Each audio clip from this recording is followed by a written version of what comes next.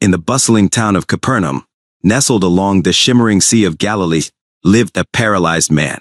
He had been bedridden for years due to a debilitating illness. His family and friends often gathered around him, offering comfort and prayers, but their hearts were heavy with despair as they watched his condition worsen.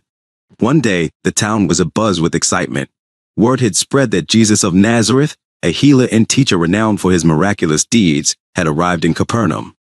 The paralyzed man's friends, a group of 4 devoted men, saw this as their chance. They had heard countless stories of Jesus' miracles, of how he healed the sick and gave sight to the blind.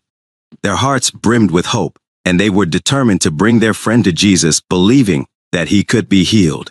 With great effort, they lifted the paralyzed man onto a mat and carried him through the crowded streets.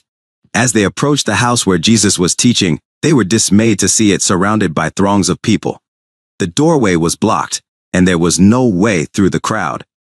But these friends were undeterred. They climbed onto the roof, carrying their friend with them, and began to remove the tiles. Carefully, they lowered him on his mat, through the opening, and into the middle of the crowd, right in front of Jesus. The room fell silent, and all eyes turned to Jesus. He looked at the paralyzed man and then up at his friends, who were peering down anxiously from the roof. Jesus saw the faith in their eyes, a faith so strong and unwavering that it moved him deeply. With a compassionate smile, Jesus said to the paralyzed man, "Take heart, son, your sins are forgiven."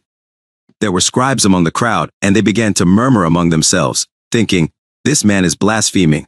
Who can forgive sins but God alone?" Jesus, knowing their thoughts, turned to them and said, "Why do you entertain evil thoughts in your hearts? Which is easier, to say, 'Your sins are forgiven,' or to say, 'Get up and walk'? But I want you to know that the Son of Man has authority on earth to forgive sins." Then, turning back to the paralyzed man, Jesus commanded, "Get up, take your mat, and go home." To the amazement of everyone present, the paralyzed man felt a surge of strength flow through his body. His limbs, once lifeless, were now full of vigor. He stood up, picked up his mat, and walked out of the house, his face radiant with joy and gratitude. The crowd was awestruck and began to praise God, exclaiming, "We have never seen anything like this." The story of the paralyzed man's healing is a powerful testament to the transformative power of faith and the boundless compassion of Jesus. It teaches us that faith, even when expressed through the actions of others on our behalf, can lead to miraculous outcomes. The paralyzed man's friends demonstrated an extraordinary faith and determination to see their friend healed, a faith that Jesus honored with both physical healing and spiritual forgiveness. Moreover, this story underscores that true healing goes beyond the physical realm. Jesus' first act was to forgive the paralyzed man's sins, addressing the deeper need for spiritual restoration. In doing so, he highlighted that his mission was not only to heal the body but to offer redemption and reconciliation with God. In our own lives, we may face challenges and obstacles that seem insurmountable.